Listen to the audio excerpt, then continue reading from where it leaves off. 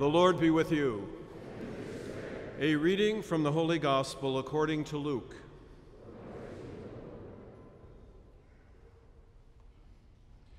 Jesus said to his disciples, "A rich man had a steward who was reported to him for squandering his property. He summoned him and said, 'What is this I hear about you? Prepare a full account of your stewardship, because you can no longer be my steward.' The steward said to himself, 'What shall I do now that my master is taking the position of steward away from me?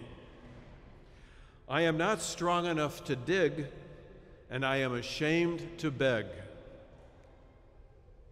I know what I shall do, so that when I am removed from the stewardship, they may welcome me into their homes.' So he called in his master's debtors one by one. To the first he said, 'How much do you owe my master?' He replied, 100 measures of olive oil. He said to him, 'Here is your promissory note. Sit down and quickly write one for 50. Then to another the steward said, 'And you, how much do you owe?' He replied, 100 cores of wheat. The steward said to him, 'Here is your promissory note. Write one for 80. And the master commended that dishonest steward for acting prudently. For the children of this world are more prudent in dealing with their own generation than are the children of light. I tell you, make friends for yourselves with dishonest wealth, so that when it fails, you will become welcomed into eternal dwellings. The person who is trustworthy in very small matters is also trustworthy in great ones. And the person who is dishonest in very small matters is also dishonest in great ones. If, therefore, you are not trustworthy with dishonest wealth, who will trust you with true wealth? If you are not trustworthy with what belongs to another, who will give you what is yours? No servant can serve two masters. He will either hate one and love the other, or be devoted to one and despise the other. You cannot serve both God and mammon. The Gospel of the Lord.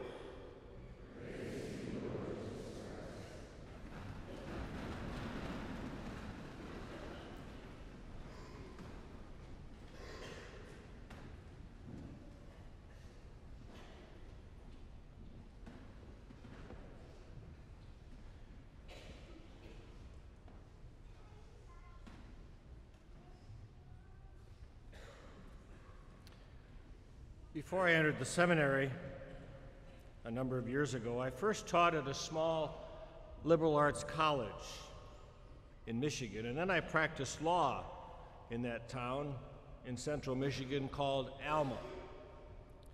It was like most other small towns in this country, in that most people knew everybody else's business. Obviously, that had its good points, because people tended to be aware of other people's hurts and heartaches, their needs and wants. People tended to reach out to each other with a helping hand more readily than they might do and might be true in a large city. But it also had its drawbacks. Reputations were easily lost. and not easily regained. If one had bad dealings with an individual, it would not be too long before everybody in town knew about it. And the ability of that person to continue in business was just about impossible. That is similar to the circumstances surrounding the steward in today's gospel. He too lives in a small village, and he was a functionary who worked for the landlord. It was his job to keep things running smoothly. He saw to it that tenant farmers paid a certain portion of their crop to the landlord. But he was caught in misconduct, and what he did was serious enough that the landlord fired him on the spot and demanded that the books be brought to him immediately. The steward was in a panic. He had nowhere to go. When we leave one job, we can generally move to another one or to another town to look for one. But that was unthinkable in this case. He could not move out of the village where he had been born and raised. He also knew that there were no other jobs open to him at the level he currently enjoyed.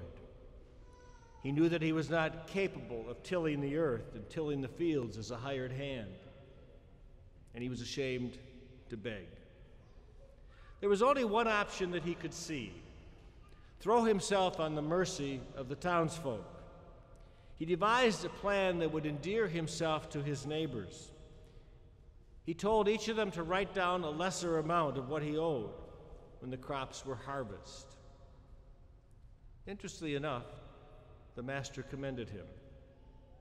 And much to our amazement, Jesus holds this up as an example to follow. The shrewdness of this rogue seems to be canonized. But why? There isn't much to admire here. The manager is simply devoid of moral scruples. Surely Jesus is not suggesting that fraud is something to emulate. Yet there is something about him that Jesus wants his disciples to admire: his shrewdness. The man is a rascal, but he's a clever rascal. Jesus' disciples are encouraged to emulate his shrewdness, his cleverness, but for different purposes. Apparently, Jesus was thinking something like this: this rogue acted with shrewd foresight. If only my followers would do the same thing in the service of God. The effort and ingenuity of the steward are worth considering. The Lord praises this philosophy in order to lament another failing. If only we would spend as much energy and ingenuity on attaining heavenly things as we do earthly ones. If only we were as concerned with our ultimate end as we are of our temporal needs, our temporal ends. Our spiritual journey is unfortunately too often marked by a lack of energy. And Christ is saying in this parable, give to God's kingdom the same effort you would give to the world. Do those of you who are students here today believe that the work you put into faith formation is at least as important as the work you put into your classwork? Do you believe that the effort that you put into your careers is not as important as the effort that should be put into knowing God? Are we as concerned with our place in God's kingdom as we are with our standing within the community? We must constantly remind ourselves that every circumstance of our lives can become training on the road to immortality. Jesus extends this principle in today's gospel in his teaching when he tells us, the one who is faithful in small things will be faithful in that which is important as well. Notice how little we know concerning the relative importance of events and duties. We too often use the terms great and small and even totally awesome when it was in vogue. In speaking of our actions, our occasions, our places, only in reference to the outward look and the first impression. We are generally ignorant of the real significance of the events we think we understand. I'm sure that almost every person here today can recollect one or more instances where his or her life was turned by some single word or some incident so trivial as scarcely to be noticed at the time. The outward appearance of occasions and duties is, in fact, almost of no index of importance, and our judgment concerning what is great or what is small are often irrelevant. And if we think about our lives, it is also to be observed, even as the world judges, small things constitute almost the whole of our life.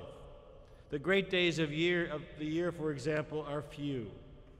And when they come, they seldom live up to expectations of being anything great for us. And the total of all of our days is made up of little, ordinary circumstances.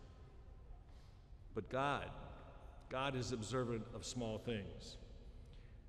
Jesus tells us he upholds the sparrow's wings.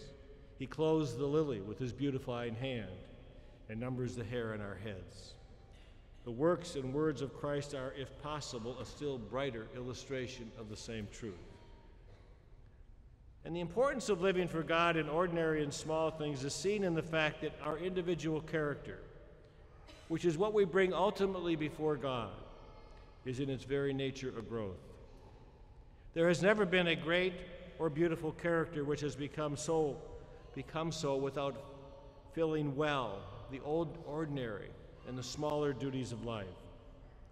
It is very certain that if you habit you walk with God in the humblest occasions of this life, it is certain that you will be filled with God's Spirit always. Note the people you know or are aware of who never thrust themselves into the limelight by the very single big acts, yet have a commanding influence and leave a deep and lasting impression on the people they know, and often even the world. They are the ones who live for God in the common things of their daily life, as well as the more extraordinary circumstances they encounter. And their attention to honoring God in humble things is stronger proof to us of their uprightness than the most distinguished acts or services.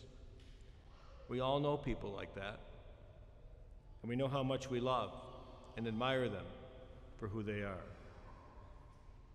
So today, let us renew our pledge to God to be faithful in all responsibilities of our lives, that we will keep things in proper perspective, that we will come to a better understanding of what is truly important, that we will recognize that everything we do is in God's service. And if we do this, our lives will be a reflection to all that we are God's humble stewards, living a life of dutiful service.